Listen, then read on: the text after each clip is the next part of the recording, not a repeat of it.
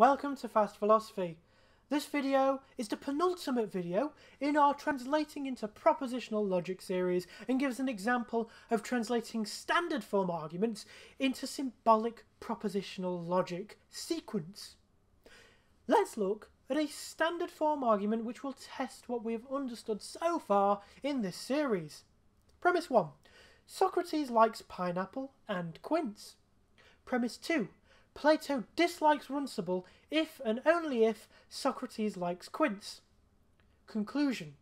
Plato dislikes runcible. This argument contains two premises and a conclusion. The first premise contains two propositions connected with a conjunction. Socrates likes pineapple and Socrates likes quince. Let's give these propositions sentence letters in our key. The second premise also contains two propositions. Plato likes runcible and Socrates likes quince.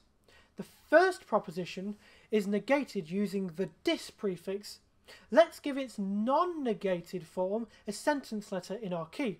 Now, because the second proposition of the second premise has already been stated in the first premise, we don't need to add a sentence letter to our key. The conclusion contains one negated proposition. This proposition has also already been stated in the second premise, so we don't need to add another sentence letter to our key. Oh no. Now we have our key and an understanding of the punctuation and grammar rules of sequence. The correct translation would be this.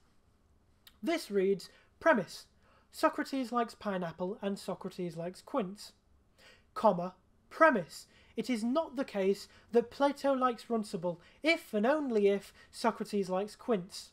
Turnstile conclusion, it is not the case that Plato likes runcible.